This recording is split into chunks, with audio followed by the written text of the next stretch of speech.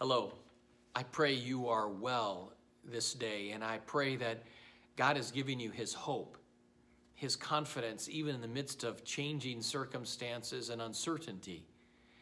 Can I encourage you to read 1 Peter, if you haven't been doing it, that it gives a mind foundation for your hope, a confident expectation that God has acted and will act. In chapter 4, in verse 1, it says, "Therefore, since Christ suffered in his body, arm yourselves with the same attitude. For whoever suffers in the body is done with sin. As a result, they don't live the rest of their earthly lives for evil human desires, but rather for the will of God." And in verse 7, "The end of all things is near. Therefore, be alert and of sober mind, that you may pray. And above all, love each other deeply, because love covers over a multitude of sins." In this time, do you see what other people do not see? I'm not talking about trying to figure out this virus and how it acts and what occurs, but I'm asking, do you see what other people do not see as far as humans, people, their souls, their lives? I want to show you a picture. You know what those are? Those are water striders. My brothers and I, when my parents would take us up to see our grandparents in northern Wisconsin, we would run around the forest and play in the barn, and sometimes we would run down the road and play in the culvert. That is, the creek went through it. And in that water were these water striders that simply stayed at the surface. They were held up by the surface tension.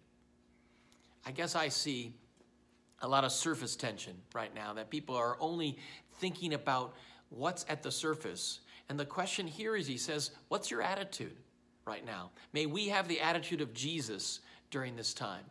And will we live the rest of our earthly lives this way? That's the question. That we might live for the will of God. What will be the new normal? How will your life be different? What will be the same? What will be distinct? The end of all things is near, he writes in verse 7. "Therefore be alert and of sober mind. Be awake, so that," hear it, "you may pray."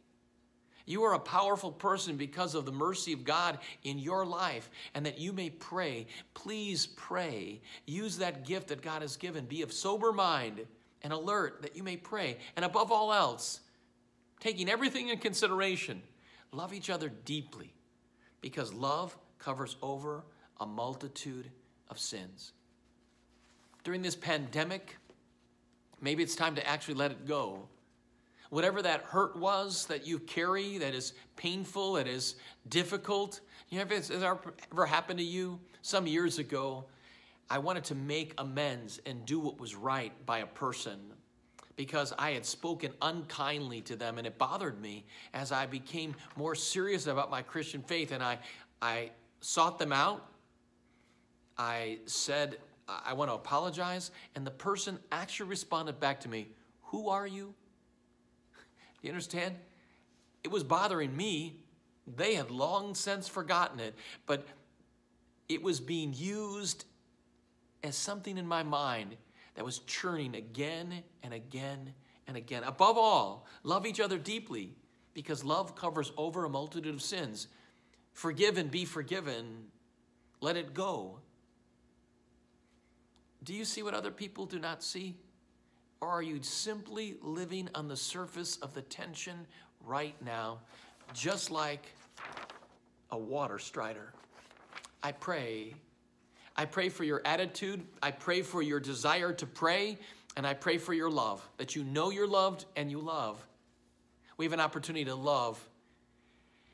We've been asked to have a relationship with one of the local hospitals, and that is to support those who serve there on the front lines.